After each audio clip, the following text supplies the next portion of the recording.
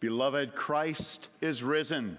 He is risen indeed. Let's stand in his presence and praise him for his victory over sin and death and hell. 360, Christ the Lord is risen today. We'll sing the first 4 stanzas. 360, 1 through 4, Christ the Lord is risen today. Hallelujah.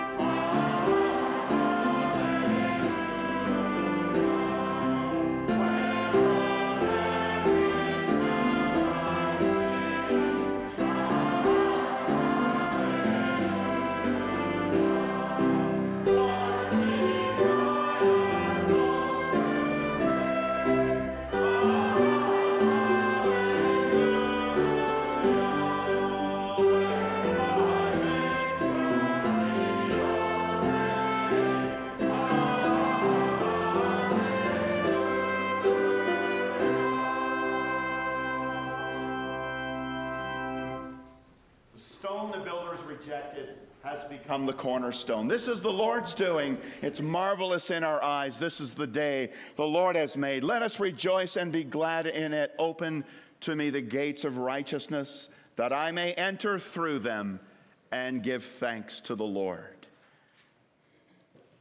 Brothers and sisters, let's call upon the name of the Lord in a moment of silent prayer and ask for his help in our worship. We'll conclude by singing, "Hear our prayer, O Lord." Let's take a moment then to pray.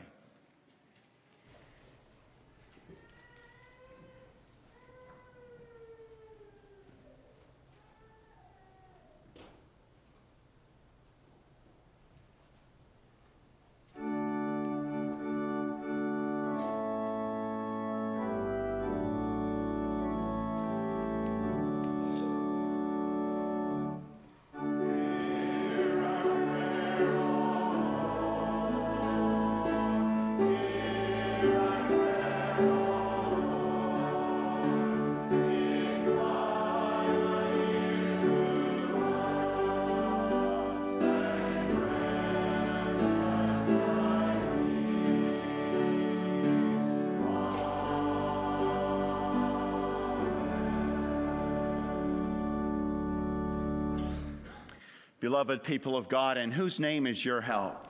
Our help is in the name of the Lord, the maker of heaven and earth. Lift up your hearts to our God in heaven and receive his greeting. Grace to you and peace from God our Father and from the Lord Jesus Christ in the power of the Holy Spirit. Amen. Let's sing together 367. Up from the grave he arose with a mighty triumph o'er his foes. 367.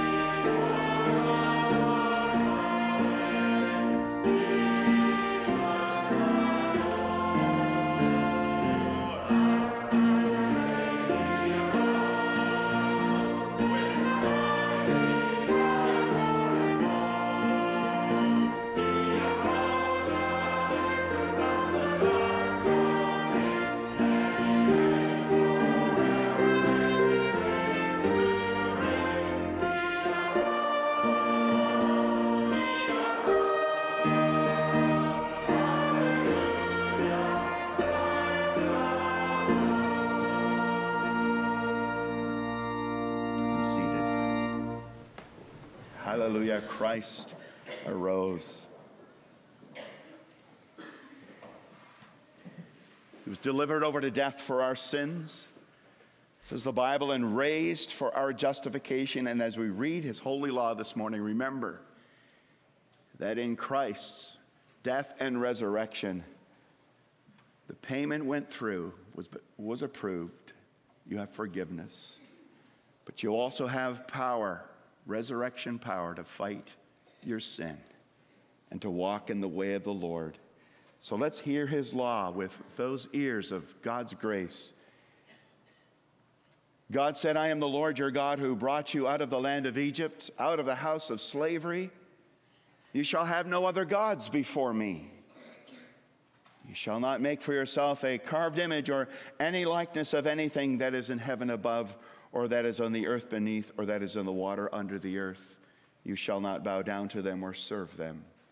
For I, the Lord your God, am a jealous God, visiting the iniquity of the fathers on the children to the third and fourth generation of those who hate me, but showing steadfast love to thousands of those who love me and keep my commandments. You shall not take the name of the Lord your God in vain, for the Lord will not hold him guiltless who takes his name in vain. Jesus Christ proved himself to be the Son of God by his resurrection, says the Bible. The name of God is in him. Let's honor and worship Christ. Observe the Sabbath day to keep it holy, as the Lord your God commanded you. 6 days you shall labor and do all your work, but the seventh day is a Sabbath to the Lord your God. On it you shall not do any work, you or your son or your daughter or your male servant or your female servant or your ox or your donkey or any of your livestock or the sojourner who is within your gates, so that your male servant and your female servant may rest as well as you. You shall remember that you were a slave in the land of Egypt, and the Lord your God brought you out from there with a mighty hand and an outstretched arm. Therefore the Lord your God commanded you to keep the Sabbath day. Brothers and sisters, in our culture, we're giving away the Lord's day. Our Sabbath is now the first day of the week when Jesus rose. We're giving it away. We don't value it anymore, but today, as we remember Easter, the day the Lord rose, the first day of the week, let us remember that's a day for coming together, being strengthened in our faith and growing in godliness. Honor your father and your mother as the Lord your God commanded you, that your days may be long and that it may go well with you in the land the Lord your God is giving you. You shall not murder. You shall not commit adultery. You shall not steal. You shall not bear false witness against your neighbor, and you shall not covet your neighbor's wife. And you shall not set your desire on your neighbor's house or his field or his male servant or his female servant, his ox or his donkey or anything that is your neighbor's. Above all, congregation, the Lord Jesus rescued us from hatred. By nature, we hate God and our neighbor. Brought us into love, and that's the summary of the law. You shall love the Lord your God with all your heart, with all your soul, with all your mind, and with all your strength. It's the first and greatest commandment, and the second like it is you shall love your neighbor as yourself, and on these two commandments depend all the law and the prophets. Thank God for his Son, the Lord Jesus Christ. In him we have forgiveness of sins. In him we have the power of new life.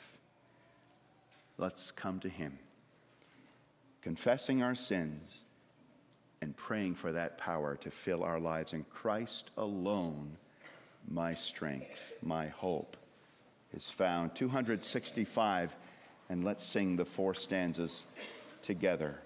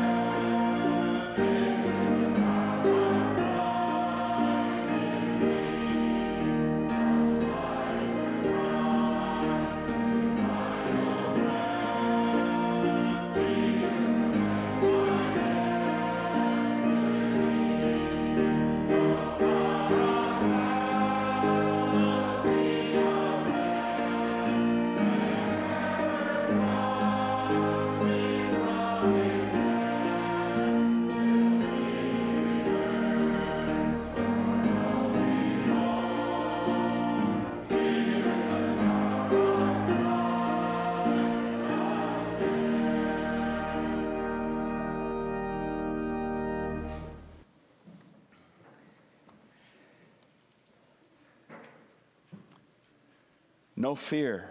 Because of Christ, we can come to the throne of God. It's a throne of grace. Let's come to him by faith this morning.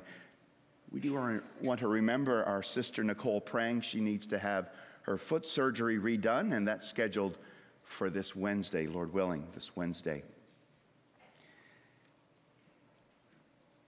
Let's pray together. Heavenly Father, thank you for raising your Son from the grave on the third day. What power, what grace. Thank you, Lord Jesus, for raising yourself from the grave by your own power, according to the Father's will.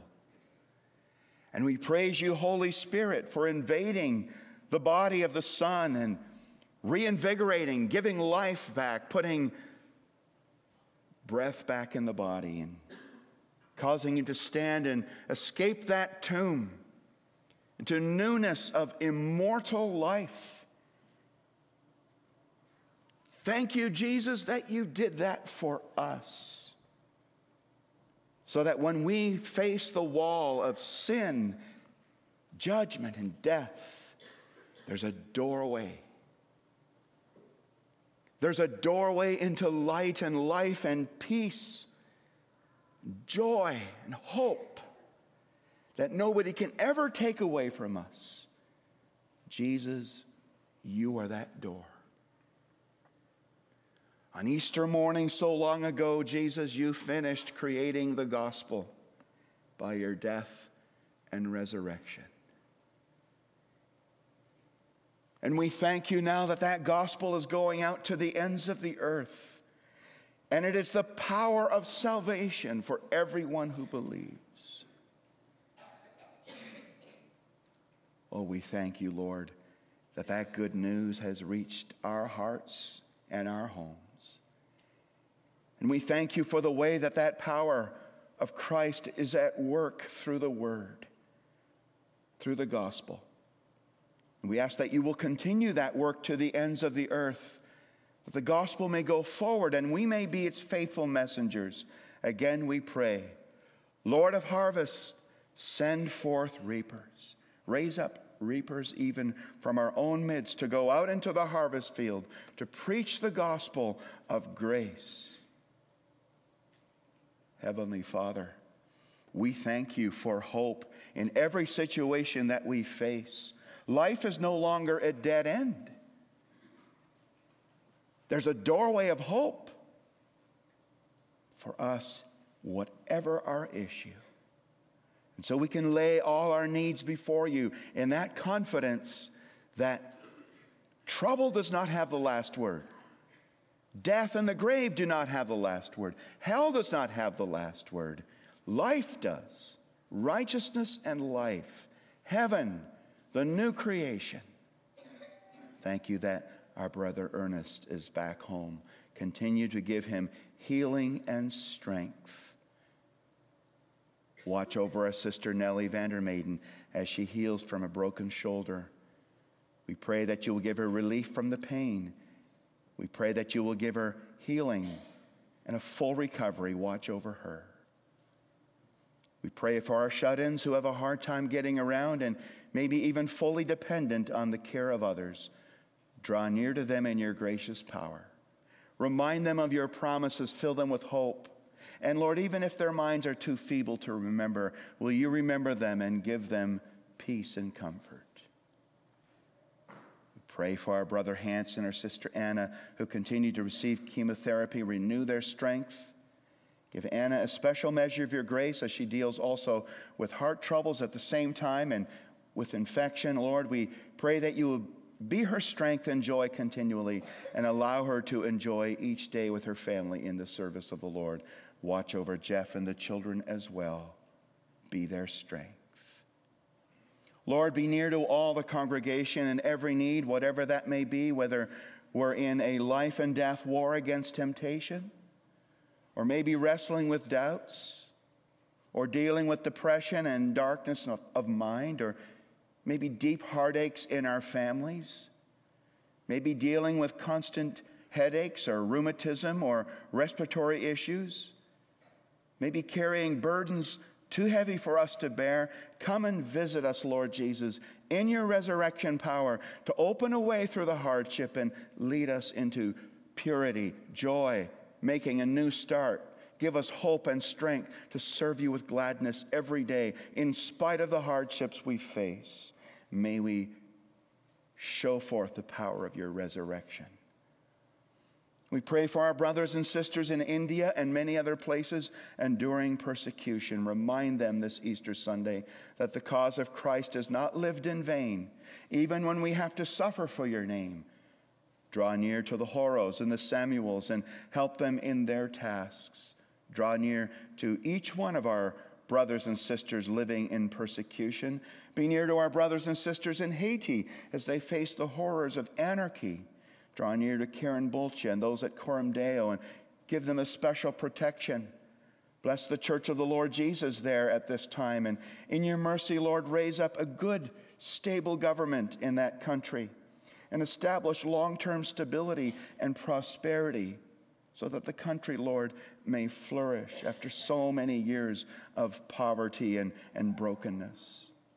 Comfort our brothers and sisters in Ukraine and give them grace to endure this destructive and demoralizing war they face. Bring about an end to the war and give world leaders wisdom for good and selfless leadership in this matter. We pray for the spread of the gospel in the Middle East, Lord, in Israel's war against terrorism. We pray for a good resolution which puts an end to the constant warfare and that terrorist organizations would no longer be a threat there. Above all, Lord, we remember our brothers and sisters in Israel and among the Palestinians and pray that you will use this to advance the gospel, that churches and missionaries may prosper in the spread of the gospel. Lord, continue to bless all of our loved ones and all their needs. We pray for Mayamba and Yvonne, for Victoria and Esther, and ask that soon you would allow them to immigrate from Kenya to Canada. And we ask, Father, for your blessing upon us as we wait for them and prepare for their arrival, and upon them as they wait to come. Lord, as our sister Nicole anticipates surgery this Wednesday, we ask that you will bless her and keep her. We pray that this time the surgery will go well and be successful. We commend her to your good care and ask also for healing mercies. On this Lord's Day, we bless you, we praise you, and we worship you. Receive the praise we bring you in Jesus' name, the giving of our offerings, the lifting up of our songs, the opening of the scriptures. We pray that you will speak to us through your holy word and grant us joy in the Lord. In Jesus' name we pray. Amen.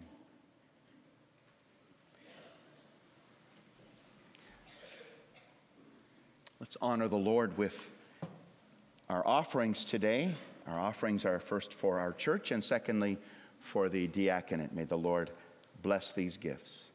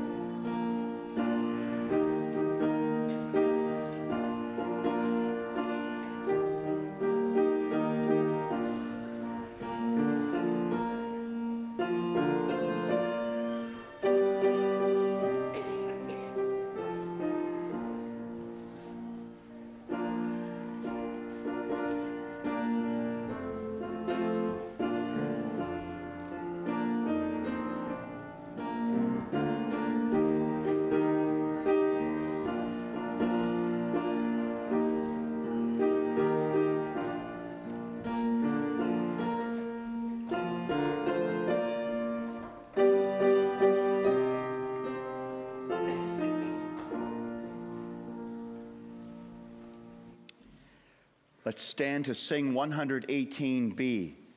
We'll sing stanzas 1, 3 through 5, and then 8. 1, 3, 4, 5, and 8 of the glorious gates of righteousness throw open unto me. 118B.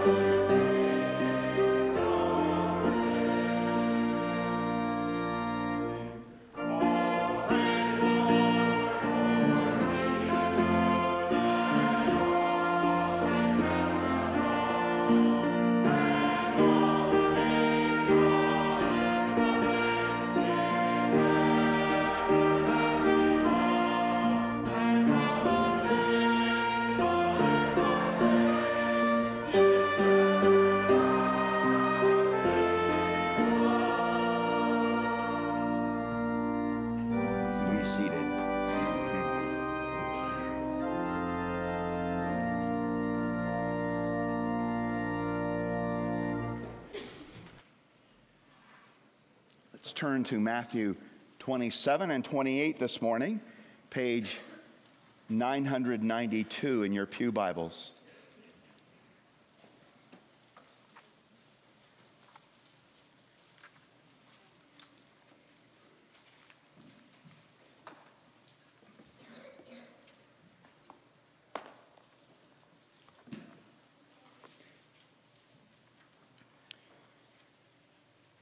We read of the mockery and death of Christ on Good Friday, and now let's carry on with the rest of the story, his burial and resurrection. Page 992, Matthew 27, we'll begin to read at verse 57. When it was evening, there came a rich man from Arimathea named Joseph, who also was a disciple of Jesus. He went to Pilate and asked for the body of Jesus. Then Pilate ordered it be given to him, and Joseph took the body and wrapped it in a clean linen shroud and laid it in his own new tomb, which he had cut in the rock. And he rolled a great stone to the entrance of the tomb and went away. Mary Magdalene and the other Mary were there, sitting opposite the tomb. The next day, that is after the day of preparation, the chief priests and the Pharisees gathered before Pilate and said, "Sir, We remember how that impostor said while he was still alive, "After 3 days I will rise. Therefore order the tomb to be made secure until the third day, lest his disciples go and steal him away and tell the people he has risen from the dead. And the last fraud will be worse than the first." Pilate said to them, "You have a guard of soldiers. Go and make it as secure as you can." So they went and made the tomb secure by sealing the stone and setting a guard. Now after the Sabbath, toward the dawn of the first day of the week, Mary Magdalene and the other Mary went to see the tomb, and behold, there was a great earthquake, for an angel of the Lord descended from heaven and came and rolled back the stone and sat on it. His appearance was like lightning, and his clothing white as snow. And for fear of him, the guards trembled and became like dead men. But the angel said to the women, "Do not be afraid. For I know that you seek Jesus who was crucified. He's not here, for he has risen as he said. Come, see the place where he lay. Then go quickly and tell his disciples that he has risen from the dead. And behold, he's going before you to Galilee. There you will see him. See, I have told you." So they departed quickly from the tomb with fear and great joy and ran to tell his disciples. And behold, Jesus met them and said, "Greetings." And they came up and took hold of his feet and worshiped him. Then Jesus said to them, "Do not be afraid. Go and tell my brothers to go to Galilee, and there they will see me." While they were going, behold, some of the guard went into the city and told the chief priests all that had taken place. And when they had assembled with the elders and taken counsel, they gave a sufficient sum of money to the soldiers and said, "Tell people, his disciples came by night and stole him away while we were asleep. And if this comes to the governor's ears, we'll satisfy him and keep you out of trouble." So they took the money and did as they were directed, and this story has been spread among the Jews to this day. Now the 11 disciples went to Galilee, to the mountain to which Jesus had directed them. And when they saw him, they worshiped him, but some doubted. And Jesus came and said to them, "All authority in heaven and on earth has been given to me.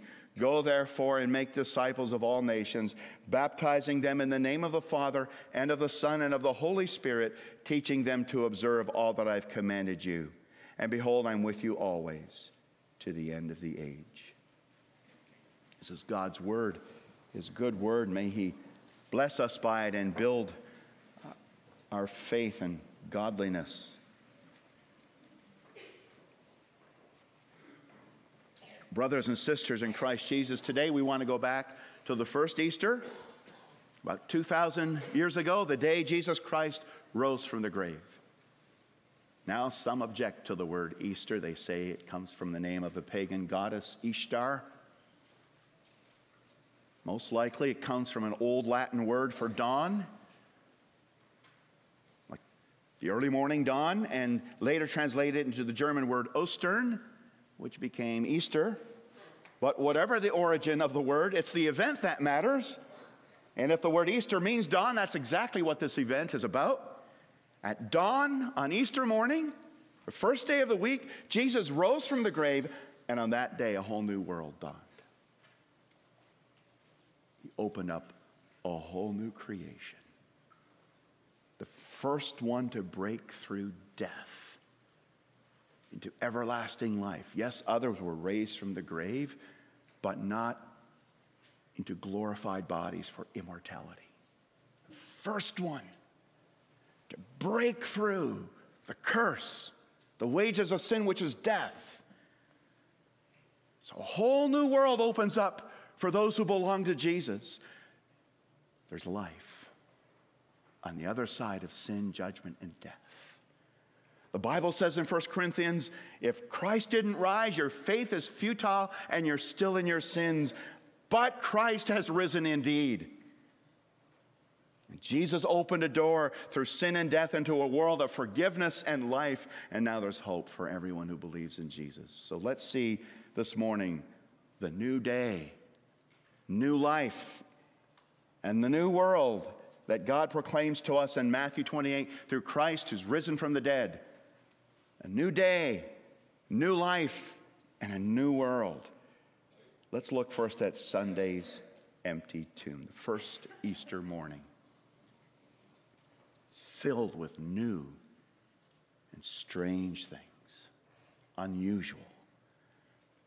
And Matthew, who has the most compressed account of Jesus' resurrection, squeezing together a whole number of events that are filled out in more detail in the other Gospels, he lists 7 new and unusual things that signal that God was doing something new and earth-shaking that morning. The first of the 7 things, dawn. Now, after the Sabbath, toward the dawn of the first day of the week, a new day is beginning, a new week is beginning. And in Jewish history, this is the day of first fruits. The Sunday after the Passover was the day of first fruits, where they took some green barley and offered it to the Lord as a guarantee that the rest of the harvest is coming. What a day for Jesus to rise. The first day of the week from the Old Testament is the day of first fruits, which now becomes the day of resurrection. And he's the first fruits of those who die in the Lord Jesus Christ. That your death, when you die, believer, is not death. It's a doorway to everlasting life. So Jesus burst a hole through death and opened a door to life for us on that morning. The first Adam brought death through his disobedience. The last Adam brought life through his obedience. And ever since then, the church has been meeting on the first day of the week as our day of worship. Jesus himself setting that pattern when he met with his disciples on the first day of the week, and again the next Sunday, and then next Sunday Thomas was with them. The second new or unusual thing, an angel. It's the second thing we meet on that first Easter. There were more than one angel that morning. It was more than one angel, but Matthew focuses on the first angel that came. Now, in the Bible, when angels come, God is announcing something new, something great, something special. And that's what this angel is going to do, a messenger from God to announce that Jesus is risen from the dead. So he's descended from heaven, this angel, to meet the 2 Marys. Other women come as well, some at the same time, some at different times, but Mary Magdalene and the other Mary, who are going to the tomb to pay their last respects. They're not expecting let's go and see if he's risen. No. Nobody's believing that. Third unusual thing, an earthquake. As the angel comes down from heaven to earth, from God, the whole earth around the tomb shakes. That's God's way of saying, take note. Take note. Something incredibly big and earth-shaking has happened to the world this morning. Even seismologists, their studies, the Middle East, the earth around Palestine, notice earthquakes, evidence of earthquakes around the year 31. Fourth thing, an open tomb. The angel rolled the stone away and sat on it. The women coming to the tomb face really 3 obstacles. A huge, heavy stone that they can't move. The stone is sealed under the authority of the guard, of the government. You break that seal, you're dead. And a guard that the Sanhedrin has placed there with authorization from Pilate. How are you going to break through all that?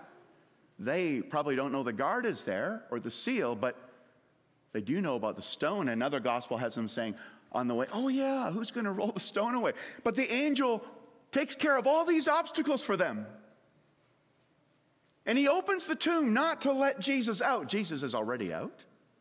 He passed through the walls in his glorified body. But to let the witnesses in, to show them.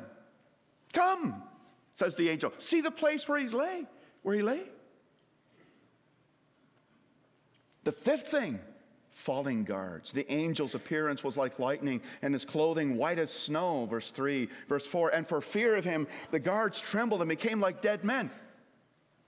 They were put there to keep out the grave robber, not to keep away angels. They didn't sign up for this. Obviously, there's something unusual and heavenly happening. Something from the divine realms. And they fall to the ground in fear and paralysis. Guards can stop people, right? But they can't stop angels. They can't stop God, most of all, from doing his work. How great thou art. The sixth thing, an empty tomb. But the angel said to the women, verse 5, don't be afraid, for I know that you're seeking Jesus who's crucified. He's not here. He's risen. As he said, come see the place where he lay. Now we know from the other Gospels, they went inside and looked and didn't see the grave clothes were there, but the body wasn't. What an honor. God is letting these women be the first witnesses of the empty tomb and of the risen Lord a moment later. If this was made up, it would never be made up this way, since women were considered unreliable and their witness was not allowed in a court of law. It really happened this way. An empty tomb. And then the seventh thing, the first commission. The angel then told the two Marys, go quickly and tell his disciples he's risen from the dead. And behold, he's going before you to Galilee, and there you will see him. See, I have told you. They'll be the first evangelists. Go tell the disciples Jesus is risen, and that Jesus will meet the disciples in Galilee. He'll first meet them in Jerusalem, we know from the other Gospels, but he's going to keep an appointment that he made with them. If you look back a couple of chapters to Matthew 26, verse 52, he's made an appointment with them, and that's where he's going to give the Great Commission. Just before he's arrested, he made an appointment. After I'm raised up, I will go before you to Galilee. They can't hear any of that because of their blindness in their heart or their mind. They can't see that and they can't process that, but he said it. He's going to keep that appointment because he's risen from the dead. Now, what a lot of things to have happened to you before breakfast, brothers and sisters. A day of wonders. And these testimonies are all important for us to know, because they teach us the Lord is risen as he said. And God presents all these witnesses of Christ's resurrection because we're doubters. Now, today people read the Bible and they say, oh, I have a college education. They didn't back then. I live in a scientific age. I don't believe in resurrections. Those guys back then were pre-scientific supernaturalists who believed those things. No, they didn't. Sure, atheism wasn't popular then, but no one at all, not the guards, not the women, not the disciples, nobody expected a resurrection, even though Jesus had said it several times. And the Lord gives them layer and layer and layer of evidence that something new, something special is happening on Sunday morning. Because their minds were so close to it that even though Jesus mentioned it several times before his trial and death, they had no categories in their mind to process it, and they couldn't even hear what he was saying.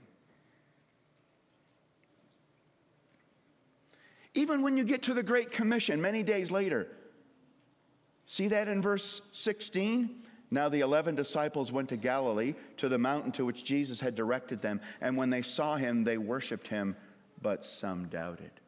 Some of the 11 still doubting. And even when we read in Acts 1, during the 40 days between Jesus' resurrection and ascension, where he spends lots of time with his disciples, his apostles, preparing them to go out once the Holy Spirit is poured out. It says, he showed them many convincing proofs that he was alive. It's like every day they got up and said, is this real? Is this really real? And they kept doubting, and he kept showing himself. So you know what? If you doubt, you're not the first one. The ones who saw all the evidence as eyewitnesses, they doubted too. It took many direct encounters to convince them. But you know what? God's word is true. He doesn't lie. The Bible is truthful from beginning to end. Why would it lie in the biggest point it makes? That would be to say the whole thing is a hoax, which it cannot be, just from reading a surface reading of it.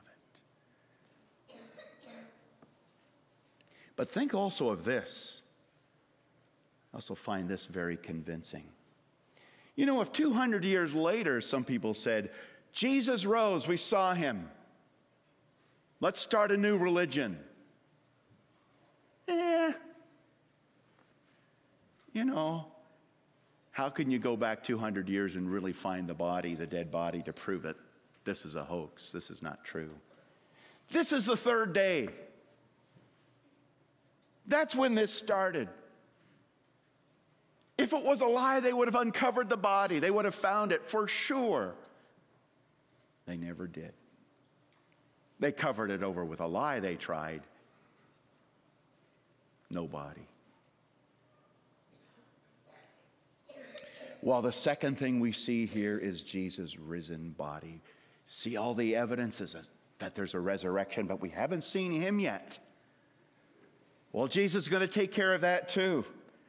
Jesus' risen body, verses 8 and 9. So they departed quickly from the tomb with fear and great joy and ran to tell his disciples. And behold, Jesus met them and said, greetings. And they came up and took hold of his feet and worshiped him.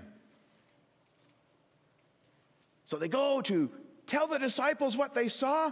They're going with a mixture of fear and great joy. So they believe, but they don't. Somewhere in there. Their emotions are all over the place. They can't believe it yet, but they almost have to believe it after seeing all these things. And then Jesus himself gives them the ultimate proof by meeting them face to face, saying, greetings. And it's a bit of a interesting word in the Greek. The New King James has rejoice.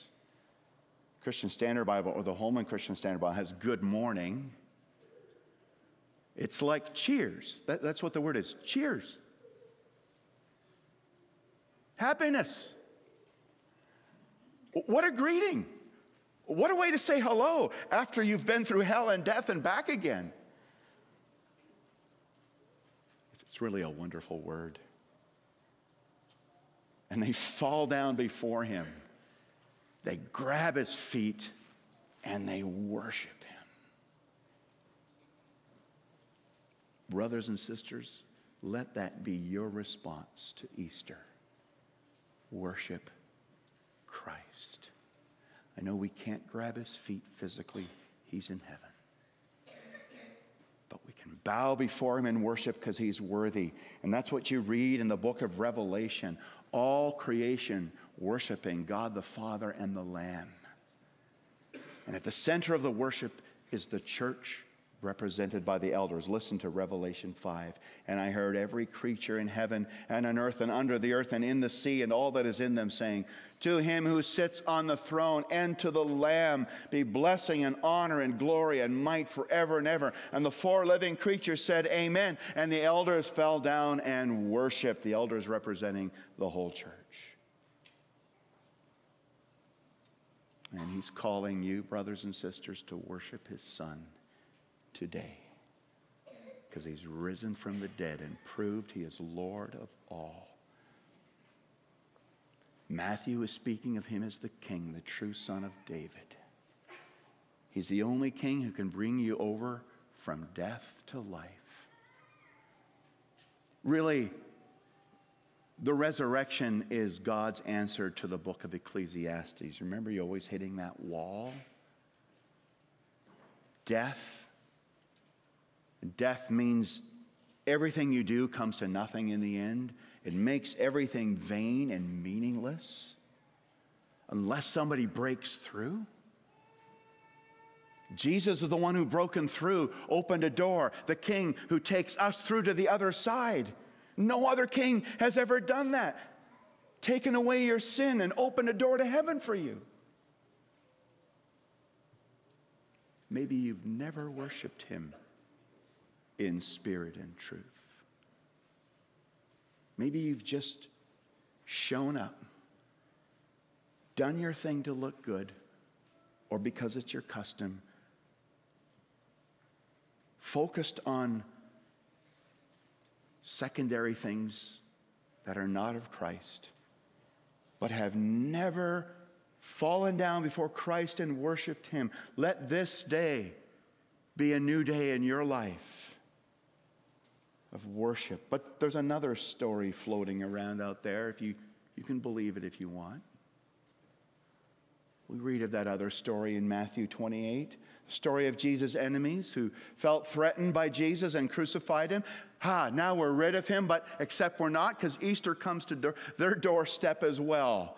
Because some of the guards who saw all this, they went running to the city and they told the chief priests and all that had taken place. The women are running one way to tell the disciples to go to Galilee, where they'll see Jesus. The guards are running another way to the chief priests to say something has gone terribly wrong.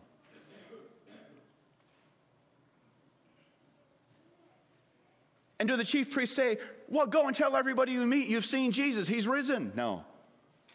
They send them with the opposite message, these false shepherds in Israel. Tell people his disciples came by night and stole him away while we're asleep. We'll pay you big bucks to do that because we know there's some threat involved. And if Pilate says, what are you doing sleeping on the job? You should die. We'll pay him off too. Don't worry, we'll take care of him. You'll be okay. So these women are running to tell the story empowered by truth. The others are going out to tell a lie empowered by big bucks, by money. I wonder which one is true. But the story of the guards, the disciples came and stole his body, it's much more natural for those who believe resurrections can't happen. God is not able. On the other hand, it's much harder to believe because the disciples wouldn't risk anything for Jesus while he was alive. Why would they risk anything for him now that he's dead?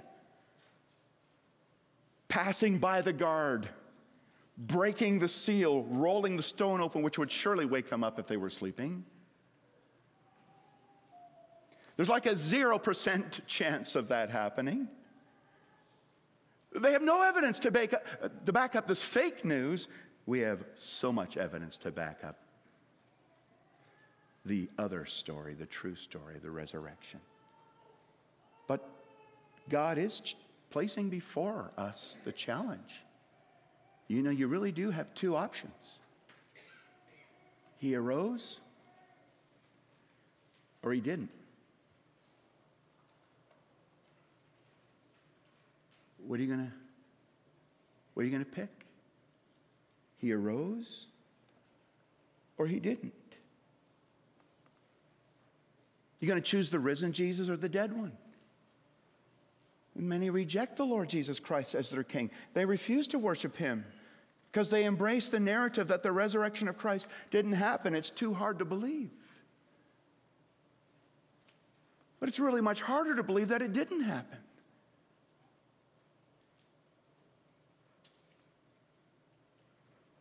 Reject this king, and all you have in front of you is a big, heavy wall into which you'll crash and there's no escape, no king to get you through.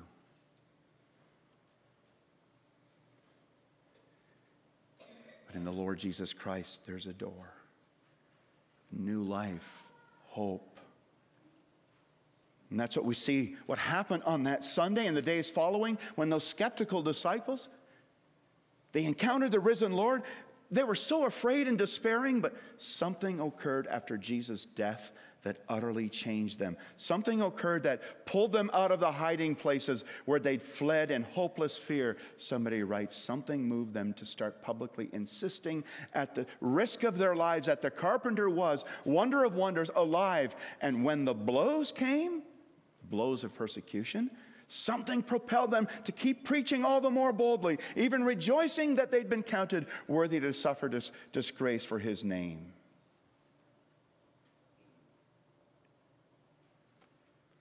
Only a true physical, real resurrection could produce such transformation. They met him, the risen Lord, the Lord of life, and he continues to change the lives of those who believe in him. Why? Because he is risen. He opens a door of new life for you.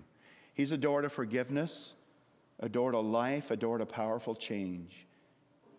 Because when you believe in him, he comes to live inside you. That's what happens. When you believe in Jesus Christ, the Jesus of Good Friday and Easter, the Holy Spirit plants the resurrection power in your life so that you not only receive the forgiveness of sins, but you receive the power to change, to say no to lust and yes to purity. And I know some of you right now are going through severe temptation where you want to pack it all in so that you can go into the deep end of sin. And Jesus is saying, come to me and find power of new life. And others are struggling with anger, sinless anger, or sinful anger in their life.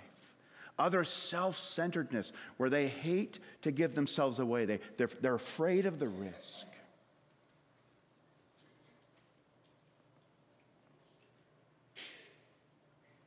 Christ has in his resurrection power for you, new life. And growing life as a believer too. You can keep coming back to the power of Christ crucified. Good Friday power to put your sin to death. And Easter power to put on the new life, to put on the Lord Jesus Christ. It's all in him. I want to read a story that Tim Keller tells, a true story. There was a minister in Italy who saw the grave of a man who had died centuries before. This man was an unbeliever. He was completely against Christianity, but he was afraid it might be true. So he asked that when he died, he be put in a grave and a huge stone slab be put over the grave so that he wouldn't be raised from the dead. Make it really big and really heavy so he won't be raised from the dead. In case there's a resurrection, I don't want it to come to me. And then he had signs put all over that slab on his tomb saying, I don't want to be raised from the dead. I don't believe in it. True story. Real tomb. But what happened is when he was buried, evidently an acorn had fallen into the tomb. It sprouted, grew. It split open the rock, and it was growing through the top of the tomb.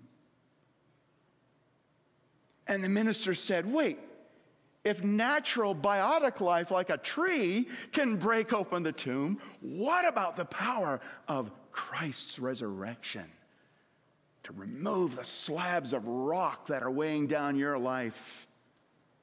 Those sins, bitterness, insecurity, fears, anger, lust, addiction.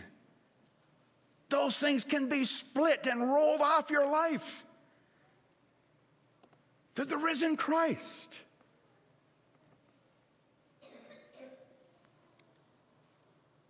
Jesus' risen body, and we see thirdly, the world's wonderful King. Oh, he's a powerful King for us. He died to destroy the old self of sin and rose again to raise up a new life in us. There's no other power anywhere in this world that can do that. Well, sometime later, we read that in the last several verses, 16 through 20. He met with his 11 disciples on a mountain in Galilee. And when they saw him, they worshiped him, but some doubted. Now listen, verse 18. Here's the new world. Jesus came and said to them, All authority in heaven and on earth have been given to me. That's quite an announcement.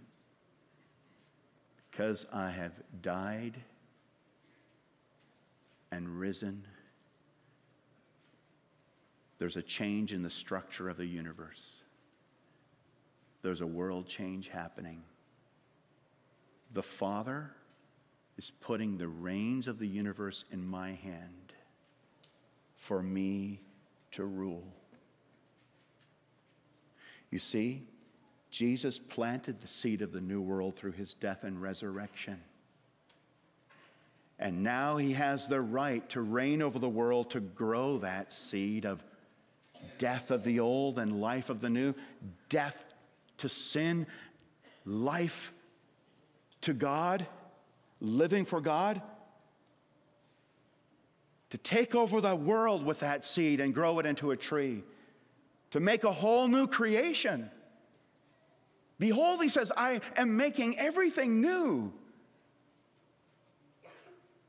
And that's what he's doing now that he's ascended to heaven and he's on the throne of God, the right hand of God, sending forth his Spirit through the gospel to change the world, to bring the gospel to all nations and change people's lives, putting that acorn in the tomb of their hearts, the acorn of the gospel, to bring new life and to change lives around the world. Good Friday and Easter are good news that God wants the whole world to hear, and it is a world-changing message. Christianity is changing the world. Not if you read the news. Christianity, there is nothing that has had so much impact upon the world in the last 2,000 years than Christianity. And it continues, even though there's so much at war against it.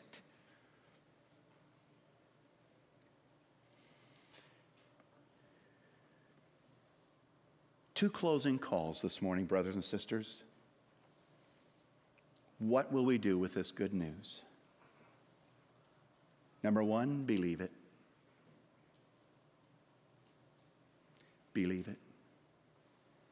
Ask Jesus to save you from your sins and take over your life, to plant his own life in you, so that you no longer have to live in the guilt of your sin. And you no longer have to be controlled by the power of sin and ruled by Satan's lies. You no longer have to be afraid of death and judgment. You no longer have to be scared of God. I said the other evening at a visit, as a kid, I was afraid of the wall. I was scared of my sin. I was scared of dying. I was scared of God. And I told that to my parents. And they said, simply go to Jesus.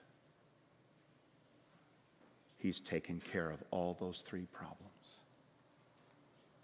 Go to Jesus. Crucified and risen from the dead. And then you'll be fully forgiven. You'll enter into a right relationship with God. Your sin is covered. Your judgment is taken. Your death is conquered. You can live for him then, and you can die for him. And then when you die, your death will not be a punishment. It's a doorway to heaven. And if you can't believe, dear brother, dear sister, if you can't believe, and we can't in our own strength, ask him for the power to believe. His resurrection has that power for your dead heart. Tim Keller writes, the minute you decide to receive Jesus as your Savior and Lord, the power of the Spirit will invade your life, and that's the power of the resurrection, the same thing that raised Jesus from the dead. Second, what should we do with good news? This good news, share it. Go and make disciples of all nations. The women were called immediately to go and tell others, even before they had met the risen Lord. And then the disciples were sent out. Tell others what Jesus did for you on Good Friday, on Easter. You know, we can be afraid to tell others. What do we say? What will people think? What if I fail? What if I get in trouble?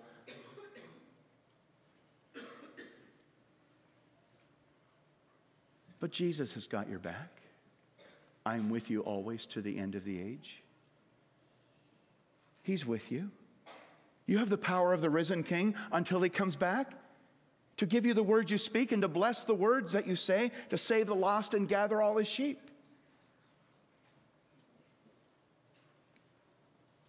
As Don Francisco sang, I've got to tell somebody. Amen. Father, I've got to tell somebody what Jesus did for me. Give us all that same energy by your own resurrection power to believe and to share. Thank you. A door of hope has been opened for us. We have good news. We praise you. Hallelujah, what a Savior. Amen. Let's sing 366. The strife is o'er, the battle done. The victory of life is won. The song of triumph has begun. Hallelujah.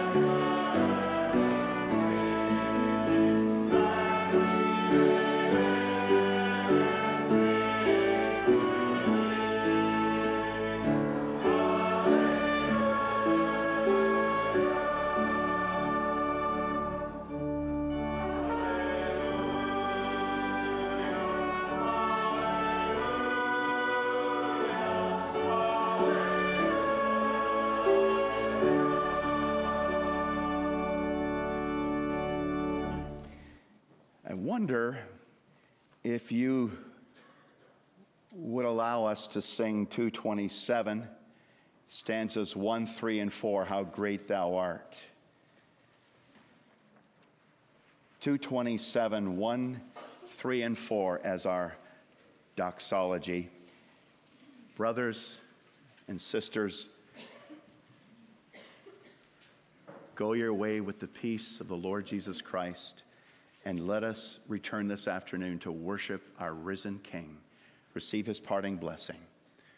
The grace of our Lord Jesus Christ and the love of God with the fellowship of the Holy Spirit be with you all. Amen.